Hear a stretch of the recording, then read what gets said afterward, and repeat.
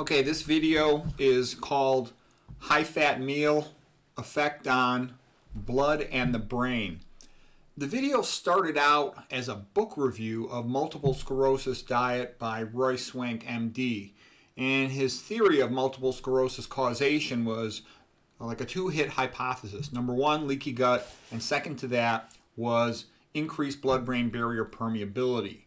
And as I started reading about blood-brain barrier permeability, it's something that I've been interested in off and on for years.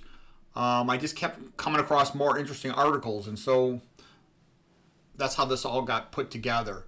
We'll start out talking about multiple sclerosis diet by Roy Swank, and we'll quickly get into the effect of high-fat meal on the blood-brain barrier and why it makes you stupid. Okay, so Roy Swank was a neurologist originally from Canada. Then he went to Oregon in about 1954. He was a mentor to Dr. John McDougall. By the way, Dr. John McDougall has several videos of his conversations with Dr. Swank, and they're very good videos. If you're at all interested in MS, I really recommend you read this because this guy did a great thing with MS. Swank, he followed patients for 34 years. And if he had started treatment of the patients early, 95% still had intact ADLs, activities of daily living, at 34-year follow-up. That's amazing. You know, with conventional treatment for multiple sclerosis, the vast majority of those patients would be dead or severely disabled. You know, routinely at 10 years with conventional treatment, MS patients are 50% wheelchair-bound or bed-bound or dead.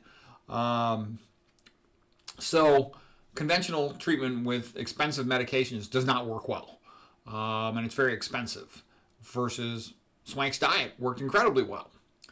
Now, Dr. Swank looked at the Norway data from the 1940s, and it was rather extraordinary. What he saw was during World War II, when people were rationed away from meat and sweets, they were healthier.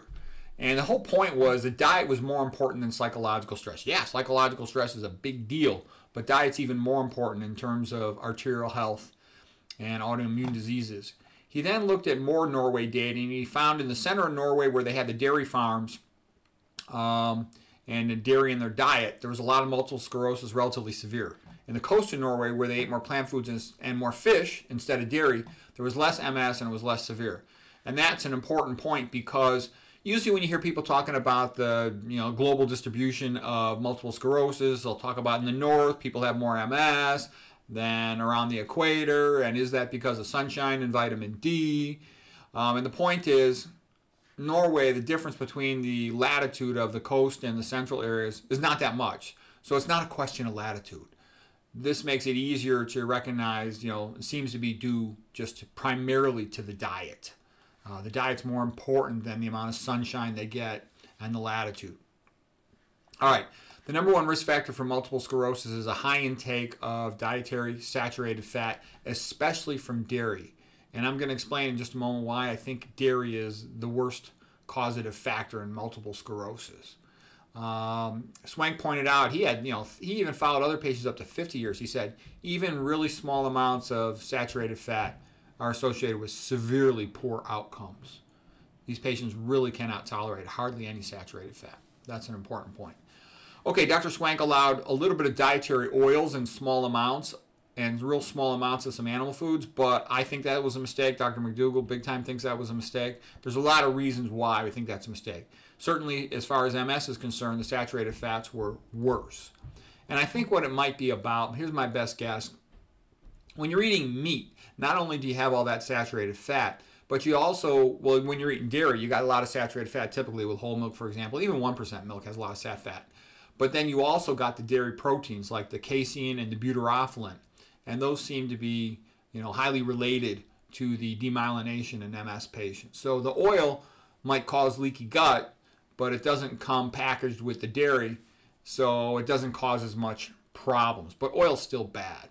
And one of the things I got out of looking at Swank's data, he still had patients who were having, coronary artery disease, myocardial infarctions and whatnot. And if you eat a sort of a McDougall, Esselstyn's, Rogers, Spartan vegan diet, whatever, you're very unlikely to get coronary artery disease. So that was a weakness of Swank. And I read Swank's book, and quite frankly, the guy's a genius for figuring out how to, cure these MS patients. But when it came to nutrition, he was kind of an ignoramus about a lot of things. He would, he really doesn't know that much about nutrition in general.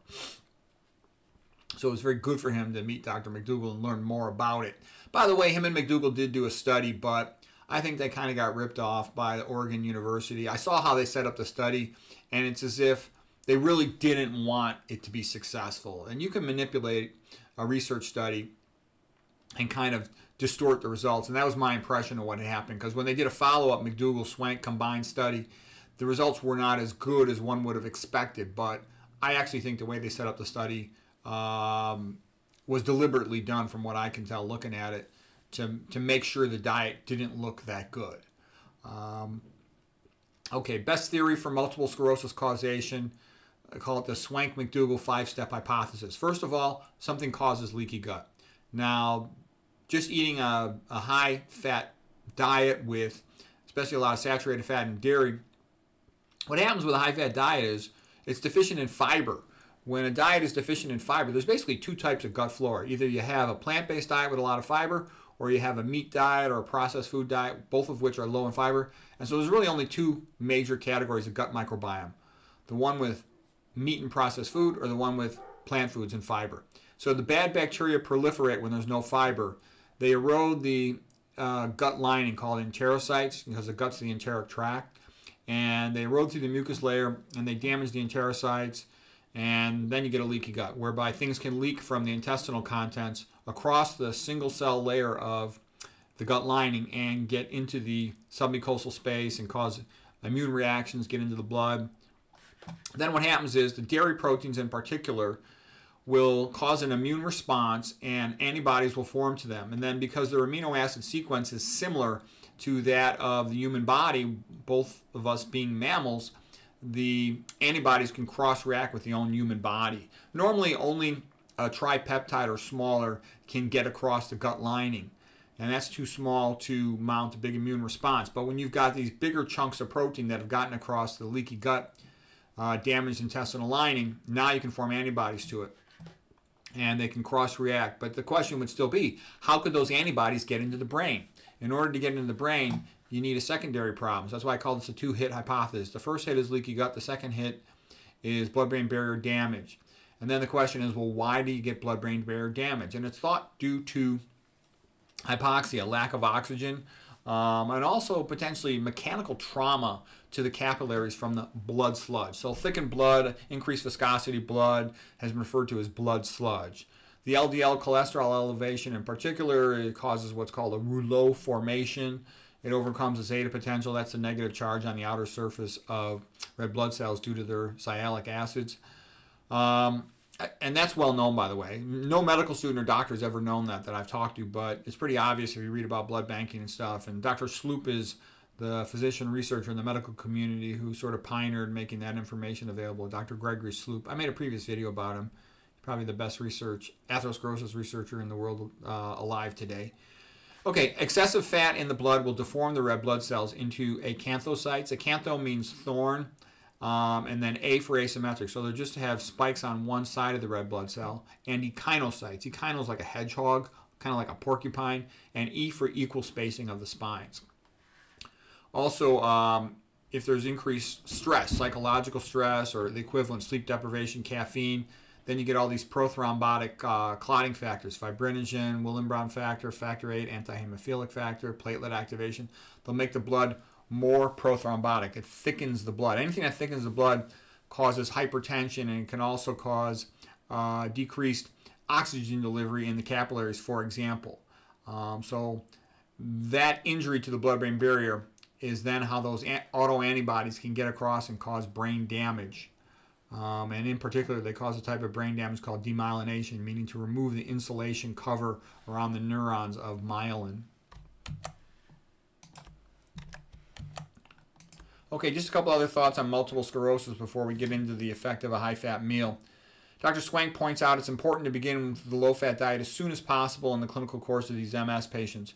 You want to get it started before any major disability occurs, because the major disability might not be reversible. If you start the low saturated fat diet, you could usually prevent there from being any major disability. Dr. Swank reviewed the literature and says he doesn't find any definitive evidence of multiple sclerosis being present in the ancient or medieval medical literature. Yeah, because people didn't eat that much fat in those days. Also, at around 1960 or so, he was in China, and he felt that they couldn't even find a single MS patient. They had some patients who they said maybe had MS, but he felt that wasn't convincing. And at that time, they were eating a rice-based diet with only an average of about 38 grams of fat per day. That's very little. There's about 28 grams in an ounce. So you can imagine that's less than 2 ounces of fat per day. So Dr. Swank basically believes that before modern times, MS did not occur or was super, super rare. If you look at identical twin studies, only about 20% of them both have MS, according to Dr. Swank. And Dr. Sari Stanchik had also observed some similar numbers in her literature review of multiple sclerosis. Let's see, I talked about how the oils, even though they cause leaky gut, they don't have the milk proteins, butyroflin or casein. Sari Stanchik wrote a good book called What's Missing from Medicine. And I thought this was kind of funny. Sari Stanchik, she had MS and she essentially cured herself of MS. She wrote that medical residency, for doctors, after they finish med school, they do a residency. She wrote it teaches them bad health habits. She says they're sleep deprived, which is very stressful. They're stressed out. That's bad. They eat a really lousy diet typically, and they don't get much exercise. So that's funny because as you get more experience in medicine, one of the things you learn is that one of the best ways you learn how to help patients is by helping yourself. You want to help someone become skinny? Learn how to be skinny yourself. You want to help somebody learn how to be cognitively sharp and avoid brain fog? Learn how to do it for yourself. You want to figure out what's the best way to exercise? Learn how to do it for yourself. You want to figure out what's the best pre-workout meal? Experiment with it yourself. So the point is, physician heal thyself, or only the wounded healer heals. All that stuff like Asclepius and whatnot. Anyways, so that was kind of funny. All right, miscellaneous things to know. We talk about saturated fats and vegetable oils and all these other things. Chlorinated water, antibiotics, glyphosate, NSAIDs, aspirin, alcohol. They all cause leaky gut. There's a whole bunch of stuff causes leaky gut. We're not going to get into that too much, but that's sort of step one for almost all autoimmune diseases. Okay, omega-6 fats cause problems because of lipid peroxidation. They'll damage the brain and the hippocampus and the hypothalamus. Dr. Tetsumori Yamashima has written several papers about this, and so he's a Japanese neuroscientist. Omega-3 fats are associated with also lipid peroxidation, immune suppression, increased prostate cancer risk. Basically, you're not going to win with fat, Pritikin was right, and McDougall, man, fat is bad.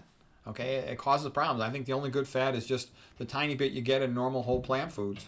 All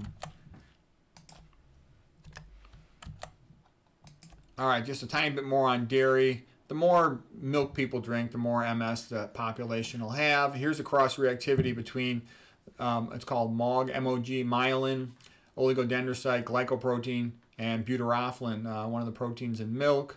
And then there's another paper. Cross-reactivity between casein, that's a major milk protein, with this myelin-associated glycoprotein causing central nervous system, brain, and spinal cord demyelination. So that's how milk is so strongly associated with it, because it's got not only a leaky gut cause, but it's got proteins that, what it appears happening is the autoantibody that's formed to the foreign body milk getting into the mucosal space deep to the intestinal lining. Those antibodies then cross-react with the brain tissue, the myelin, and cause demyelination. So once a neuron loses its insulation, it doesn't work so well. Okay, multiple sclerosis, fat oil relationship. He made the point that if you treat them early, here it was, 95% survived and remained physically active when they were treated early. The greatest benefit was to those who had minimal disability. So they would have some type of multiple sclerosis event and then quickly get treated. Those patients did fantastic. Here's a multiple sclerosis diet book by Swank. That's the one I just read and I was kind of talking to in the beginning of this talk here. Okay, by the way, we're just about to get to the blood stuff, and I think that's the most interesting part of this talk, because that affects everybody, not just MS patients. Okay, the more grams of milk consumed, the more MS. Percentage of calories related to fat correlates with all these other diseases too. You're also getting heart disease and everything else. Intravascular aggregation and adhesiveness of the blood elements. So initially, the first thing coming up is all these chylomicrons. Right after you eat, they get dumped into the lymphatics. And so you have a pretty good bump up in chylomicrons by just 3 hours postprandial, even, noticeable certainly at 2 hours. And the blood was becoming more adhesive, more sticky, more predisposed to clotting, where you see these little plus signs. And it was starting to reverse and improve. So basically, dietary fat makes the blood thick. Thick blood is bad because it doesn't deliver oxygen as well, and it's more predisposed to clotting.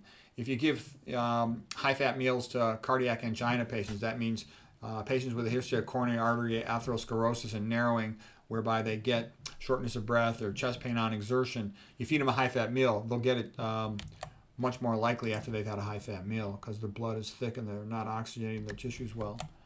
Okay, here's an example just of rouleau formation right here. I'll show you how this works. Red blood cell typically has about 7 microns. Red blood cell shape, it's a biconcave disc, meaning it's concave on top and on bottom.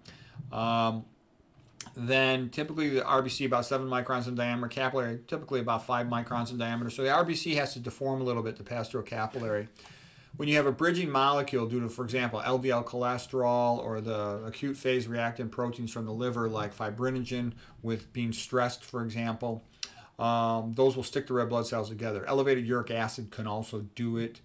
Fibrinogen, like I said, can do it. When the red blood cells are stuck together, it's harder for them to pass through the blood vessel, and blood pressure will go up to sort of like push everything through the circuit.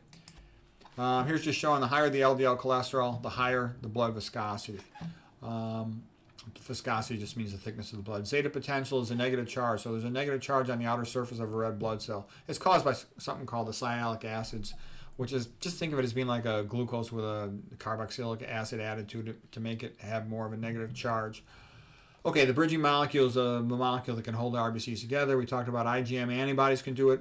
LDL cholesterol, fibrinogen, uric acid are examples of bridging molecules that can stick red blood cells together. Okay, so then what happened was Ansel Keys, let's say in the 1950s, sort of figured out saturated fat predisposes people to myocardial infarction.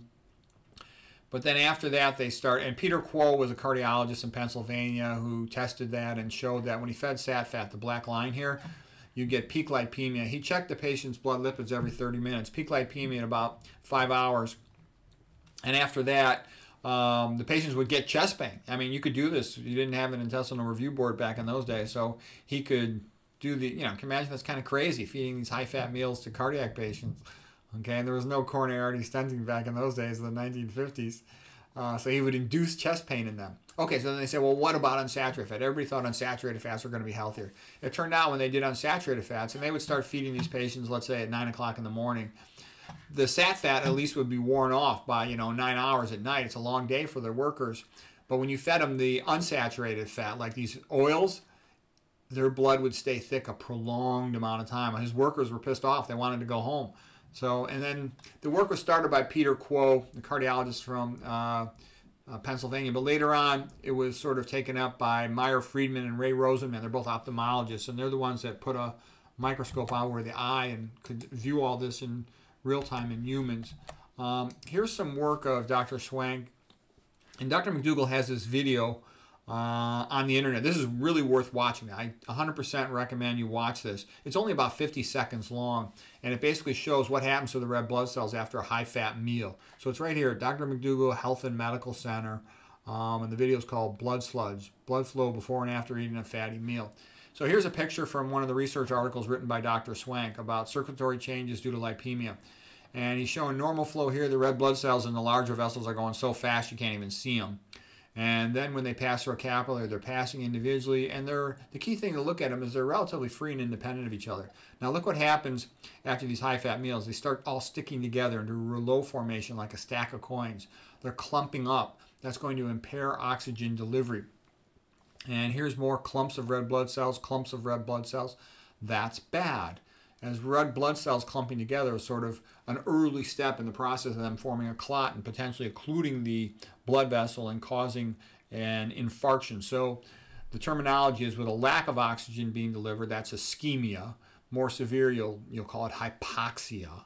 And when you have a complete occlusion of an artery and then the ischemia to that causing damage to the tissue like dead tissue, that's called an infarct. So this is bad. The blood is clumping up and it's trending towards clotting, dropping its oxygen delivery. But that drop in oxygen delivery is going to be a big deal as we talk about more. Okay, so what does a high-fat meal do? Why is it that people like myself who've studied, the effect of a high-fat meal don't eat any animal products at all anymore? And I'm not a fan of high-fat plant foods either. You get increased chylomicrons pretty quickly, especially after 3 hours and up to about 8 hours postprandial. Usually that's called blood sludge. The blood becomes stickier, more adhesive, more predisposed to thrombosis. LDL cholesterol with time will go up, and especially people eating high-fat meals all day, several times a day, what a typical American does. These things will all be happening at the same time, concurrently. So LDL cholesterol is elevated in the blood. It's a bridging molecule, causes relow formation of the RBC, sticks them all together. After the high-fat meal, the triglycerides become elevated and the free fatty acids in the blood.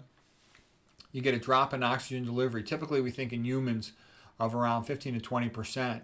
But in hamster brains, for example, Roy Swank was able to measure things. He was getting up to like around 30% drop in oxygen delivery to the hamster brain tissue. That's really bad. And he felt that this chronic, recurrent drop in oxygenation of the arterial lining called the endothelium was damaging the blood-brain barrier, because the endothelial cells are the main component of the blood-brain barrier. The blood-brain barrier, BBB, is what separates the brain from the blood flow. And the neurons have to be isolated from blood flow because blood is highly variable. It changes a lot after you eat a meal. But a neuron needs a consistent surrounding environment, milieu, so that it can maintain all its ionic gradients for firing action potentials. Okay, what else happened? You get a change in shape of the red blood cells with saturated fat. You get acanthocytes like thorn cells, asymmetric spurring, echinocytes, E for equal spacing of the spurs. You get decreased flow-mediated dilation, decreased ability to make nitric oxide and vasodilate. Okay, that's like the tourniquet test on the patient's arm. You get, what about causes leaky gut? Well, a lot of the foods that are going to cause in a high-fat meal, they're going to be associated with leaky gut. If you're eating meat and these oils, they cause leaky gut. Okay, the problem, especially with the meat, is you can then get LPS, lipopolysaccharide. That's gram-negative endotoxin. You get more gram-negative bacteria, and the gram-negative bacteria make lipopolysaccharide, LPS, the gram-negative endotoxin, and that will get into the blood. It'll activate something called toll-like receptor, and that's prothrombotic, so it's bad. That's what they're talking about when they talk about postprandial. Prandial means eating, so postprandial, meat-related endotoxemia. So what that means is when you're eating meat, you're getting leaky gut, and you're getting more gram-negative bacteria, and some of the gram-negative bacteria, their LPS gets released and gets into the blood. That's bad. In the gut lining, it'll cause a lot of inflammation in the blood. It has a slightly prothrombotic effect. Bacteria even sometimes get into the blood. Usually the liver is able to clear them pretty well. The liver's got macrophages called Kupffer cells, and they sit around in the liver sinusoid and they remove any bacteria that had inadvertently gotten into the blood, across the gut lining, because the gut's connected to the liver through the portal vein. Okay, if the blood has high ferritin, those are the iron binding proteins that are normally only intracellular, but when a cell dies, sometimes they'll, especially acutely necrosis, they'll sometimes get into the blood, and their iron content can be released. They carry a lot of iron, like 4,500 molecules of iron per ferritin molecule. When you have elevated iron in the blood, that's bad. The iron will cycle between its different transitional states. It's a transitional metal because it has a variable valence. It can cycle most commonly between Fe2 plus and Fe3 plus. And in that process, electrons can be donated to do what is called a Fenton reaction, and that'll produce free radicals, combining with oxygen. And those free radicals are like a super ball bouncing around inside a building, a bull in a china shop, and they'll break stuff. So anyways, that's sort of a special circumstance, and that's more of a problem in older people because they tend to be more iron overloaded. But it can be simultaneous with a high-fat meal and cause a lot of tissue damage. A lot of times when a person eats a high-fat meal, think about it, they're eating hamburger and fries, lots of sodium. Sodium's a vasoconstrictor.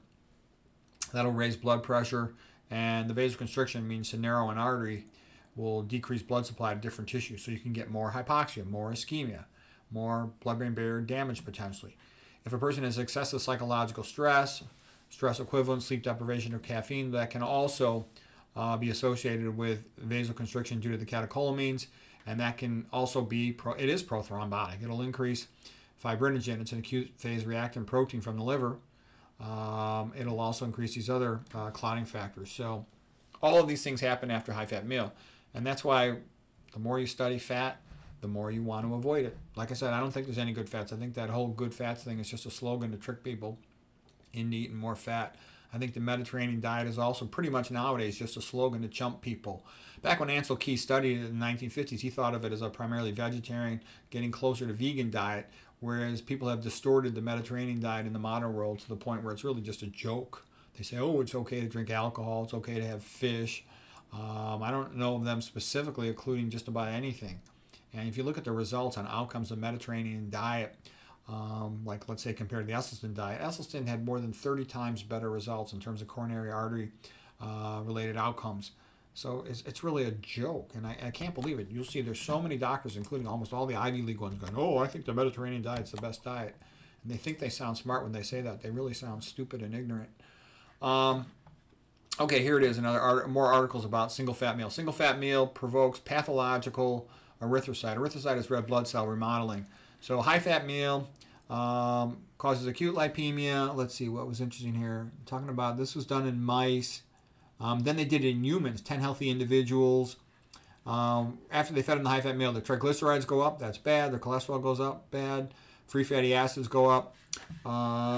When you look at red blood cell, let's say under a microscope on a peripheral smear, just like take some blood out, look at it on our slide, there's about 700 red blood cells for every white blood cell. So whatever's happening to the RBCs, that's the dominant thing in the blood. And that's why also hematocrit going up can cause hypertension because it makes the blood thicker. This just talks about a few other bad things that happen. It's all bad. It's all bad. The high-fat meal used in this particular experiment with humans was a milkshake. So, and that, by the way, that would be one of my major criticisms of all these fat studies and their relationship to blood and the brain is they'll often just say fat. They don't specifically tell you how much was saturated fat, how much was MUFA or PUFA, monounsaturated fat or polyunsaturated fat. It also depends on where they checked it. These patients were evaluated at 4 hours postprandial. That's a reasonable amount of time frame because sometimes they'll evaluate them too soon, 1 or 2 hours postprandial, and that's not. You got to give more time for all that fat to get in the blood and have its effect. Okay, so here is the effect of ICM is an isocaloric meal. Red blood cells look normal. So here it is with a high-fat meal. Some of them became a little smaller, microcytosis. Here's acanthocytosis, and that's asymmetric spurring. The way I remember that, and by the way, this is how I remembered everything in med school, just about. A for acanthocyte. Acantho means sperm, so you look up what the meaning of the root of the word is. Then you look at A, and it's asymmetric. So A for asymmetric, A for acanthocyte. That works, okay? Now here's a echinocyte. Echino means hedgehog, like a porcupine. So it's got spikes. And then remember E for echinocyte, E for equal spacing of all the spikes. And that's how you distinguish between an acanthocyte and echinocyte. So those little word associations are great for memorizing stuff. Okay. The macrophages also take on a foamy appearance. These are the monocytes in the blood. When a monocyte moves extracellular, like across the endothelial lining, it'll become a macrophage, but it has to be smaller in the blood, otherwise it wouldn't get through the capillaries. But anyways, this is a big deal. The high-fat meal is causing distortion of the shapes of red blood cells, and there's a lot of them, and that's going to decrease their ability to deliver oxygen. That's bad. And in the context of all the other stuff, sticking together, becoming more prothrombotic, that's all bad. And that's why a high-fat meal in a person with baseline coronary artery disease can precipitate myocardial infarction and a heart attack. That's also why all these people on the internet saying saturated fat's okay. I mean, it's pretty ridiculous. They just sound like total ignoramuses. There's tons of literature to study all this stuff. When you give heparin, it'll help with the reduction of lipemia of sticking the red blood cells together. It'll improve oxygen transfer. Okay, that's one thing that I don't want to get into all the details on heparin. That's a whole other topic. But oxygen availability in brain tissues. So this was done by Roy Swankel's one. I told you how he would measure the oxygen availability in the hamster brains, and he was finding that they caused a big drop in oxygenation. It was worse with the saturated fats. It was intermediate with the MUFAs, and it wasn't as bad in this particular context, in his opinion, with the more unsaturated oils. These are like omega-6 oils and stuff. But don't get me wrong, there's a lot of problems with omega-6s with lipid peroxidation and stuff. So there's also a difference between a short-term effect and something might not be so bad short-term, but longer-term, you know, all oils are liquid fat. They're going to, over time, tend to make the patient obese, and then the patient's going to have all the problems related to that, including increased risk of hyperlipidemia, diabetes, etc.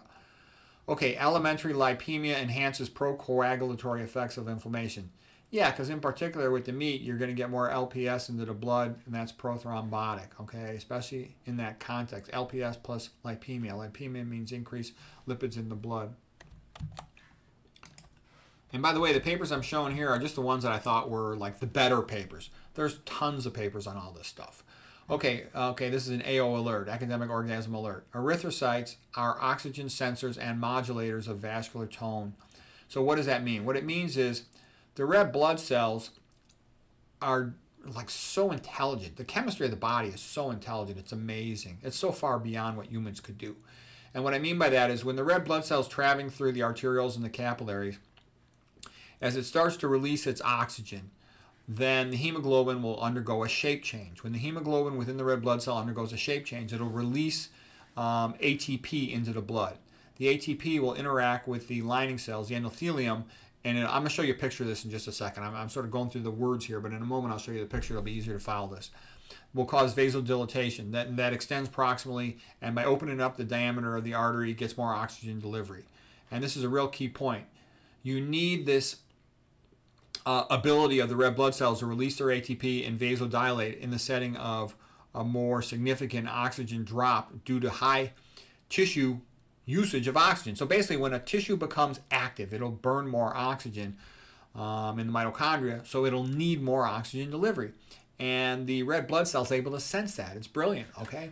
So here's where this gets more interesting. If you have a diabetic or somebody just with insulin resistance, not even a full diabetic, as their hemoglobin A1C goes up, the red blood cells less able to release ATP, so you increase the risk of hypoxia.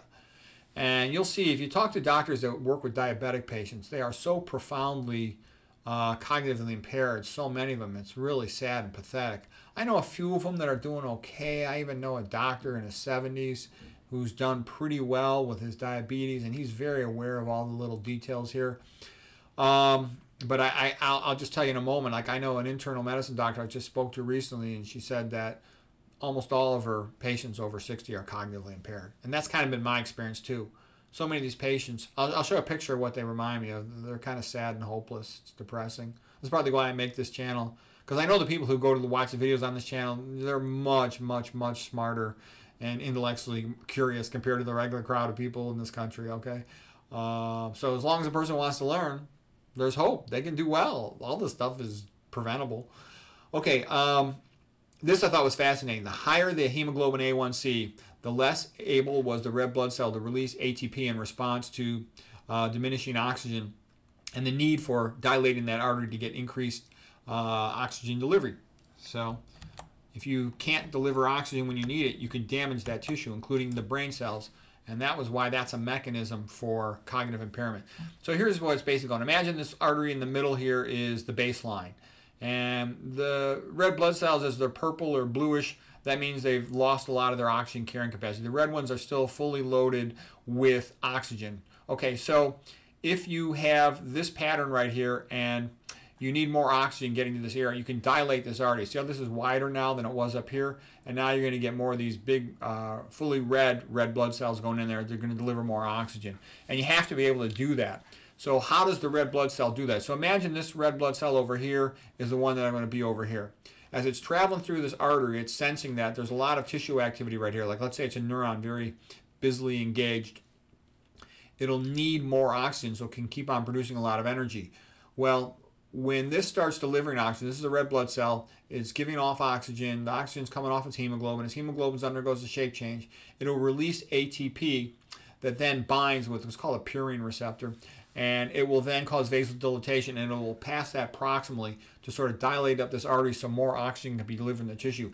And the whole point of this is that you've got neurovascular coupling. So let's say this is a neuron here, and this is vascular.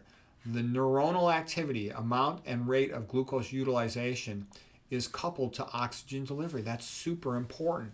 because that enables the blood flow to be carefully adjusted, carefully tailored to the oxygen needs. Let's say I have neuronal tissue right here. And the genius of it all is that the red blood cell can handle things in real time and make it all work. Releases the ATP from the red blood cell as it gives off its oxygen and hemoglobin shape change. Lots of things in cell biology are based on shape change.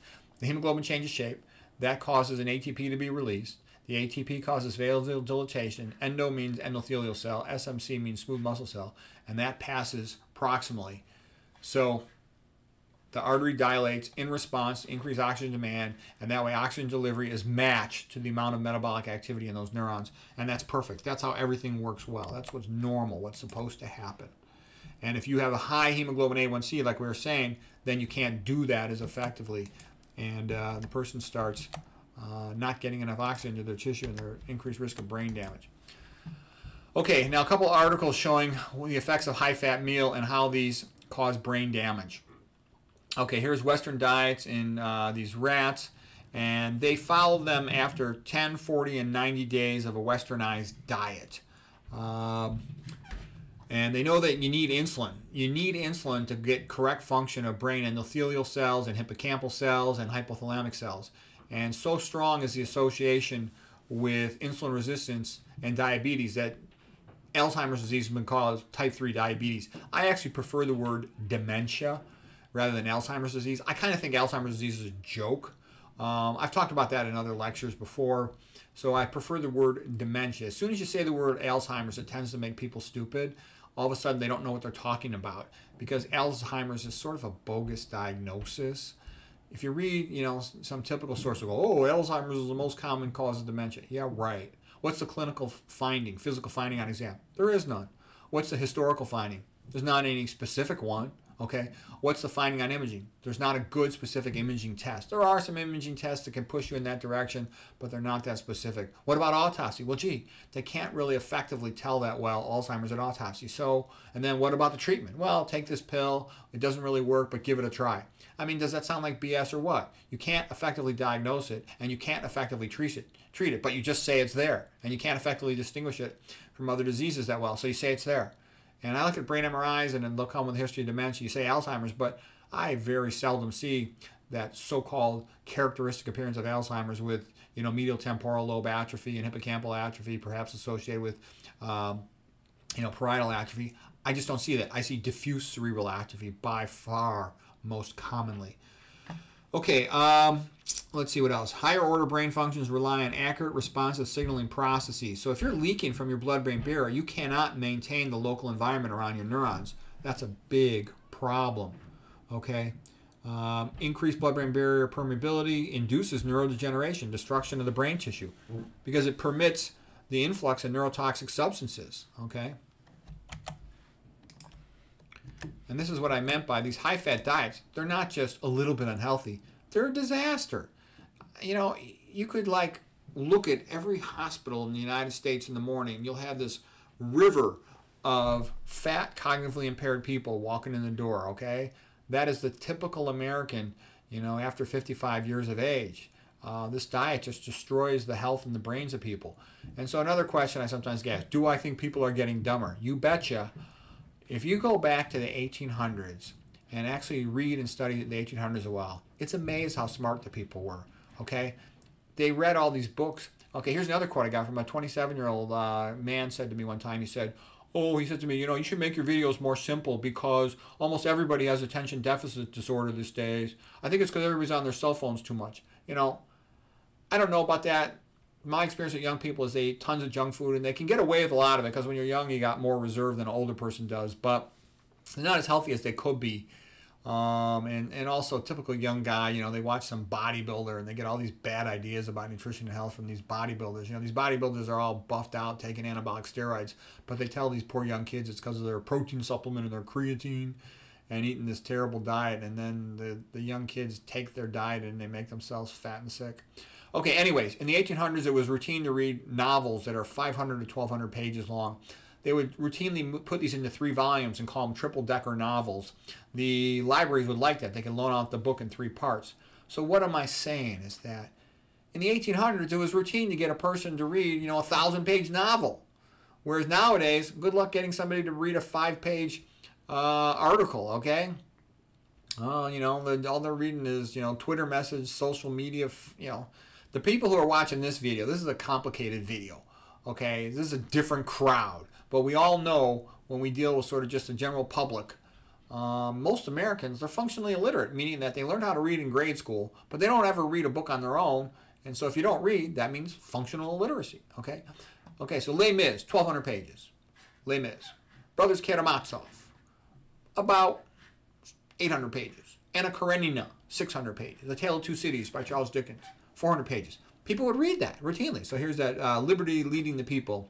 This was in France, you know. I think this was in 1830. Oh, it's by Eugene Delacroix. I forgot to put that in there. Eugene Delacroix, 1830. Okay, what percent of your friends that you know would read a triple-decker novel? Okay, how many people do you know that'll read triple-decker novels? And I realize the first argument is, well, there was nothing else to do in those days. There was no TV, there was no internet, there was no radio.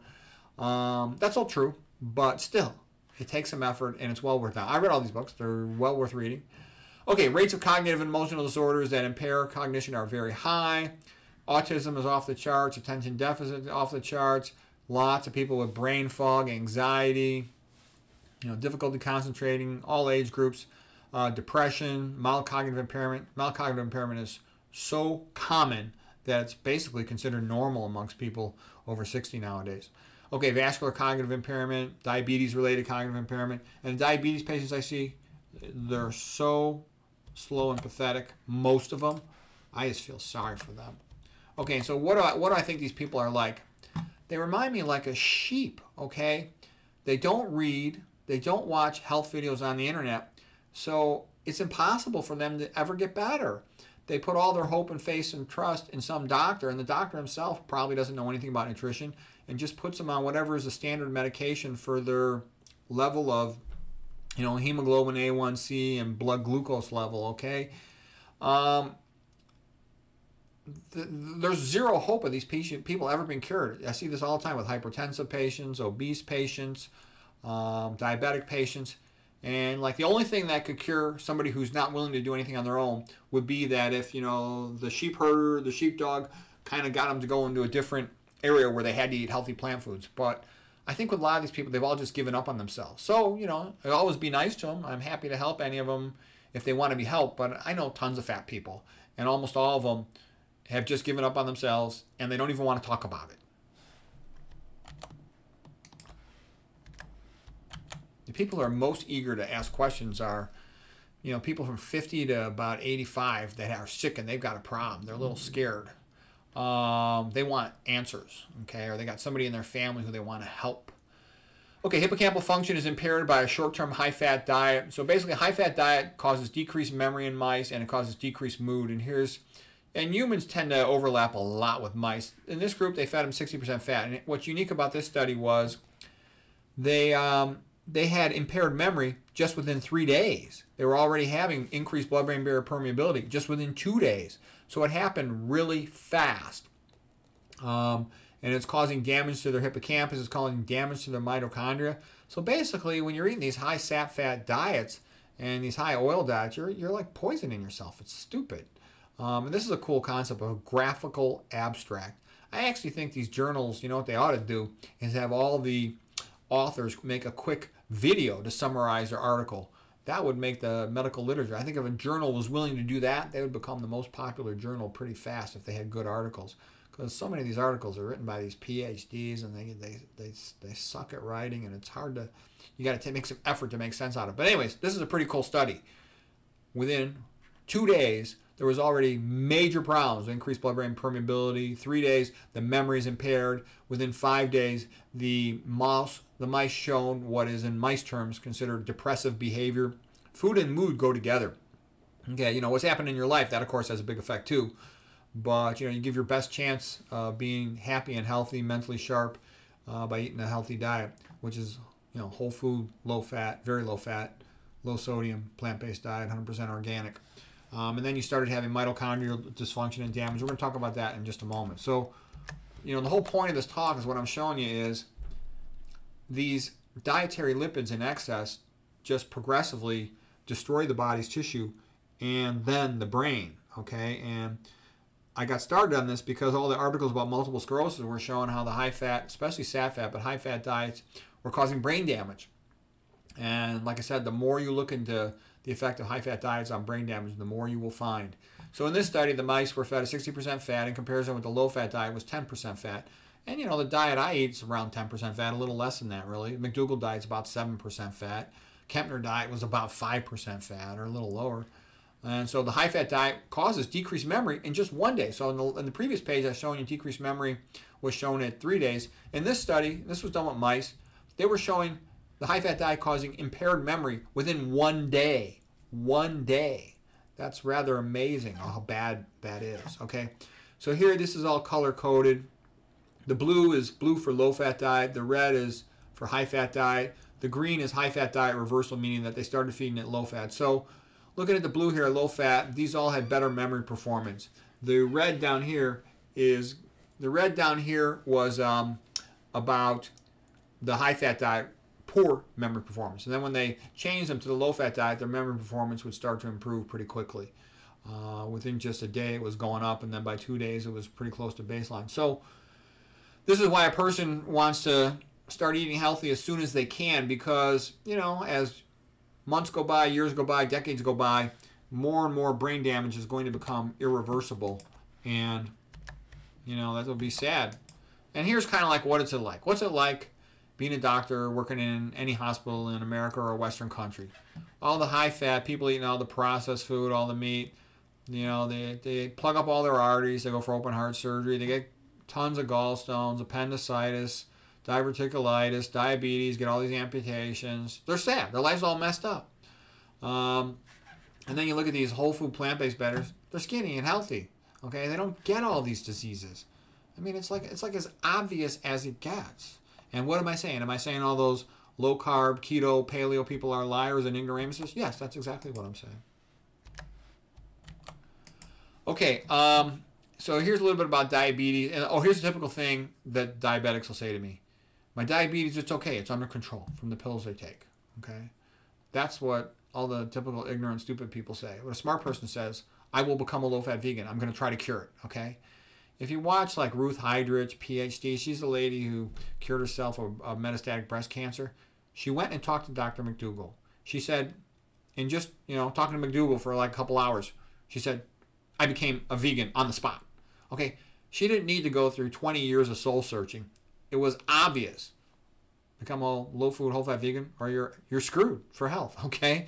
And, you know, when you got metastatic cancer, there's not a lot of time to waste. But for anybody, you know, we got herbivore physiology.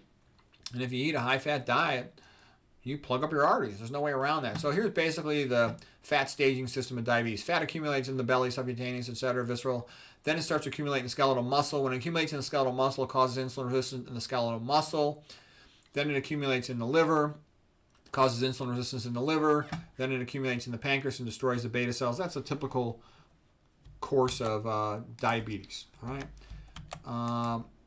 The reason why high fat is such a disaster, it's the main cause, especially saturated fat, but high fat diets in general, saturated fat in particular, is just able to get across the skeletal muscle plasma membrane. This is the study that helped show that it wasn't even the transporters. It just goes right across the membrane. So the more you eat, the more it's going to get into that skeletal muscle eventually and cause insulin resistance. Once it gets in the skeletal muscle, it causes insulin resistance. I got a whole bunch of lectures on that, so we won't go into too much detail on that, but you just know that high-fat meals on a routine basis, disaster, cause insulin resistance and diabetes. Okay, now, then you see there's a whole bunch of articles showing that brain insulin resistance, they call it in Alzheimer's disease. They call Alzheimer's disease a lot of times type 3 dementia. It's big time associated with cognitive decline. Brain insulin resistance appears to be an early and common feature of Alzheimer's dementia. Just call it dementia, promoting cognitive decline. Okay, I'm going to show you why that is in just a moment here. Okay, here's another study. In just 3 days of a high-fat diet, you've got central insulin resistance. Okay, and so central insulin resistance means central nervous system in the brain, and it ends up becoming a disaster, progressive loss of brain cells. Okay, and it also makes the person less able to control their appetite. That's partly why they've given up on themselves. They know they can't do it. Now, this next slide I thought was really interesting. So this is a picture of the brain. Here is the blood-brain barrier, BBB, blood-brain barrier. GLUT1 means glucose type 1 transporter.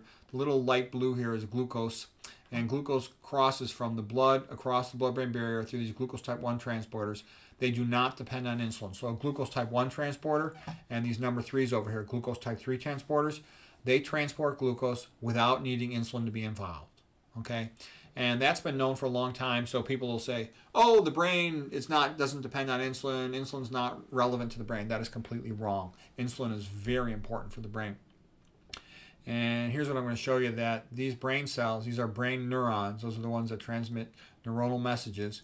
They've got glucose type 4s. Glucose type 4 are the same one that you have in the skeletal muscle. They are insulin dependent. And this is a big deal because what I'm saying here is the neuron has to be able to bring glucose in through these glucose type 4 when it's highly active. And if it can't get glucose in through these glucose type 4, which are insulin dependent, it can't do the things it wants to, and it's at increased risk for apoptosis, meaning programmed cell death due to the energy supply doesn't meet the energy demands. So that's one example, that last slide, of why diabetes will cause brain damage, loss of neurons, apoptosis, programmed cell death in neurons. And as you lose neurons, you gradually become stupider. Okay, here's another reason why you get brain damage with diabetes. Okay, I made a whole video about this called Does Diabetes Make People Stupid? Here is the endoplasmic reticulum in a cell, often abbreviated ER. And the endoplasmic reticulum in the old school books will just show it, up close to the nucleus as sort of a packaging plant, for making proteins and, steroids and things like that. But if you look at a more realistic staining of a cell, you see the endoplasmic reticulum is all over virtually the entire cell outside the nucleus. And it has contact points where it'll contact mitochondria. These mitochondrial contact points are called MAMs, Mitochondrial Associated Membranes. And the relevance for us is that when let's say you're walking down a path in a forest and all of a sudden you see a pack of wolves, you're like, oh shit, I gotta run, I gotta climb this tree, or do whatever you gotta do to try to save your life from those wolves. Well, the point is you all of a sudden have to ramp up your use of your brain cells to navigate the fastest, path out of that danger zone. And so the point is you have to be able to quickly go from 0 to 100 miles per hour in terms of the neuronal level of activity. And so what happens is the calcium release from the endoplasmic reticulum goes straight into the mitochondria. That causes a rapid upregulation of the Krebs cycle enzyme. TCA cycle is the same thing as Krebs cycle, tricarboxylic acid cycle. And the glucose normally should be coming into the cell. The insulin glucose type 4 transporters will allow more glucose into the cell. And then you can run glycolysis and the Krebs cycle and oxidative phosphorylation along the intermitochondrial membrane. So what's the point of all this? The point is that if you've got insulin resistance like on that previous slide and your glucose type 4 transporters, you can't get extra glucose in here. Well, the endoplasmic reticulum doesn't understand that so well. It keeps on releasing calcium saying, hey, get moving, come on, we got to run, the wolves are coming. Get moving. And it keeps on pushing calcium into the mitochondria. But the glucose isn't getting there, so the calcium just sits there. And when the calcium levels get high enough, they just damage the mitochondria and kill it. So you lose the brain cell. So that's why insulin resistance in the brain is a big deal, because it kills brain cells. And I just showed you the two mechanisms, inability to get your glucose in there so you can oxygenate, and also apoptosis, neurovascular uncoupling, so you can't meet the metabolic demands of the neuron, which when that gap is big enough between metabolic demands and energy supply, the neuron just dies, apoptosis. Over time, things just get worse. Chronic diabetes will lead to thickening of this basement membrane. So here's the basement membrane. It's in yellow. This is the basement membrane. This is a small arteriole capillary. These are the endothelial cells. They're sort of spindle shaped. There's a nucleus of the endothelial cell. Red blood cells deforming a little bit as they pass through here. So they enter here with this red arrow, exit with this red arrow. These little blue dots are the oxygen being released from the red blood cells, and they go to the neuron. Okay, so that's how it normally should be. The upper part of the picture is normal. The green stuff here is the vascular smooth muscle cells. Those are the ones that can vasodilate to open things up. Okay, here is endothelial cell. So here's where you got a diabetic. See how the yellow basement membrane here is very thick? Here's a normal thin one. Here's a thick one. Well, the thicker this gets, the more difficult it is to deliver oxygen to the neuron. So capillary basement membrane thickening due to diabetes or hypertension gets worse over time and decreases oxygen delivery. So you see how this neuron is progressively more screwed as time goes by? This capillary basement membrane is getting thicker, so less oxygen is getting through. As we showed on that earlier picture with the GLUT4s, there's insulin resistance, so they can't get more glucose in there. But this neuron's going to have a lot of things to do. And let's see, this person's, you know, typical ignorant person. They're not sleeping enough. They're drinking a lot of caffeine and coffee a couple times a day. So they're ramping up this metabolic demand. Plus, they're all stressed out. Well, they're ramping up the metabolic demand in this neuron. Let's say that the metabolic demand's up here, but the oxygen glucose delivery is down here. So oxygen glucose delivery should be equal to metabolic demand. Let's say they should be both at the same line. But if one's high, the other's low, and you're getting not enough oxygen glucose delivery, that neuron can die. It just goes into apoptosis, programmed cell death. And a lot of times this happens gradually over time, such that the person's not even aware it's happening, but they're just becoming, you know, fatter and stupider. That's super common. Okay, so here's what's happening in the brain. This is the internal carotid artery, goes up into the brain. Here's the middle cerebral artery. It passes then up along the convexity of the brain. And these are the penetrating arteries of the brain. This is called the watershed region, where I drew the skull and crossbones. Here's the ventricle. So we typically refer to this as periventricular area. One of the things I do is I work as a neuroradiologist. I look at these brain MRIs all the time. And so this tissue right here would be the periventricular white matter, okay? Above the ventricles is the centrum semiovale, because it's in the center of the brain and it's semi-oval in shape. Okay, this would be called the corona radiata periventricular region, okay, because it looks like a crown. Corona, like a crown, radiata, that radiates, you know, out from the center of the brain down here at this level. This is the basal ganglia level, where you got the deep nuclei, like the lentiform nuclei. Okay, this is the globus pallidus. Okay, and that's the putamen there. But anyways, here's the point. When you got high blood pressure, it'll cause shearing injuries in these little arteries here called the lenticulostriates. It'll cause strokes in this area. When you got excessively low blood pressure, let's say overtreated hypertension, you drop the blood supply. These penetrating arteries can't get enough blood to this area, and so you'll get these silent strokes in this area. Usually they're silent. Sometimes they can be symptomatic. But what I'm saying is all of these things are happening simultaneously in these diabetics and in people eating high-fat meals. Because the high-fat makes you hypertension. Then the hypertension gets treated, often overtreated, and then they start getting all these strokes.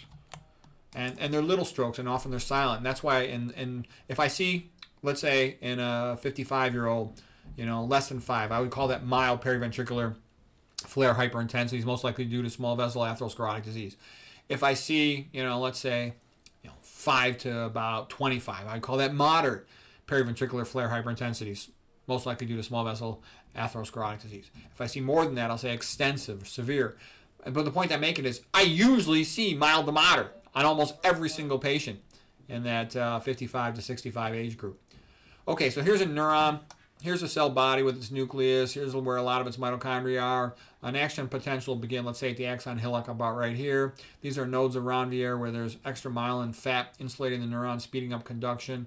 And then the influx of sodium at the sodium channels has to pass all the way along this neuron axon until it gets to the synaptic terminal. This is where the neurotransmitters are to be released. They go across the synaptic cleft. They interact with the postsynaptic neuron, and they induce an effect in the postsynaptic neuron. Most common neurotransmitter is glutamate, and it's excitatory, meaning that it'll increase the likelihood of the postsynaptic neuron firing its own action potential. Okay, so the reason I'm showing you this slide is that this area around the neuron has to maintain very precise concentrations of sodium, potassium, calcium, and if the blood-brain barrier is leaking, it will distort these ionic gradients, meaning the neurons won't function well. And guess what? That means the person will have brain fog. And it can also cause them to have mood problems, feel depressed or anxious. So getting your diet right improves your mood and it makes you smarter.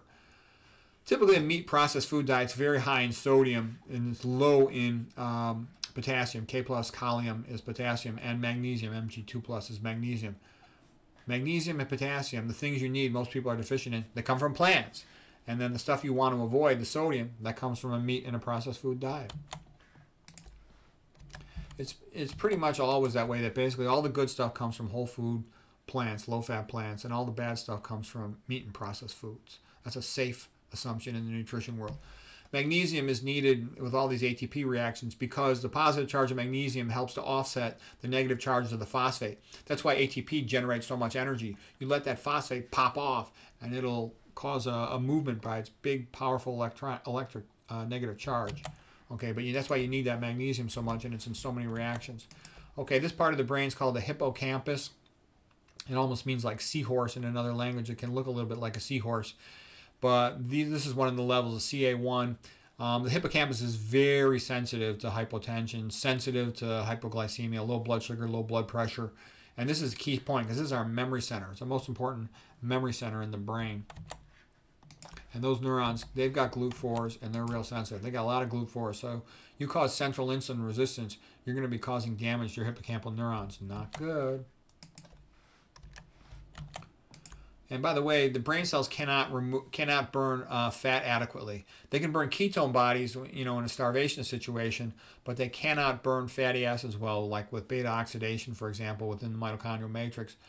So the point is, if you're eating a high-fat diet, you're screwing your hippocampal neurons. And the reason is you're going to induce insulin resistance, so their glucose type 4 transporters won't work, and they can't get enough glucose into the cell. And all that fat floating around in the blood doesn't do them any good because they can't metabolize it. So that's what I'm joking about. You got this big fat person, and their belly is overloaded with fat, their liver is overloaded with fat, but their poor brain cells and their hippocampus are starving because they can't burn the fat and they can't get the glucose, so they're screwed. And that's why so many of these diabetics, they're fat and sick, and they just get fat, sick, and stupider over time, and there's not much you can do. Either they make a decision to learn. So what am I trying to say? The way you help a person is you teach them to learn how to help themselves. And if they don't want to learn, and in my experience, most don't, they just want a quick fix, a pill or a surgery, they don't ever get better. They just progressively deteriorate. Okay, this is just a repeat of that slide with the mitochondrial associated membranes releasing the calcium into the mitochondrial matrix to upregulate, rapidly increase the amount of Krebs cycle enzymes so they can rapidly increase neuronal activity in the setting of, more intense cognitive activity. For example, running from a wolf. And when you can't do this, you overload these mitochondria with calcium and they become destroyed and they go into apoptosis. Okay, and then this is just the last slide. That was the mitochondrial associated membranes from the endoplasmic reticulum that we just talked about. This is just a little more description of what I talked about there a moment ago. And basically a high-fat diet inducing insulin resistance functions like an excitotoxin, where you've got increased neuronal activity relative to your metabolic supply of oxygen and glucose, and you're losing neurons to apoptosis. And it's a gradual process, but it happens, day after day, year after year, decade after decade, and you got a progressively cognitively impaired person. So anyways, I hope that was interesting and helpful.